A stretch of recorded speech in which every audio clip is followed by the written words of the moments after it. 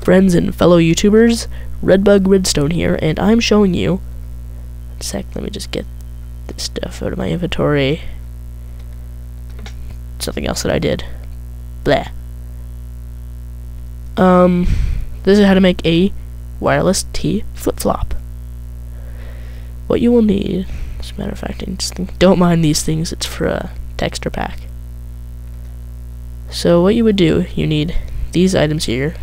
You need 1 block, I think 3 redstone, 2 repeaters, 1 torch, and 1 button. First things first, you put that down, and put the button on it. No duh. Then you put a redstone repeater here, full delay, 1 here, full delay, and then the 3 and then, oh, it's 2 wiring, not 3. You do that, and you've got it. And see, it works. By using the locking mechanism, this thing is timed just right so it locks it immediately after. Thanks for watching. Please like and subscribe. This is Redbug Redstone signing off.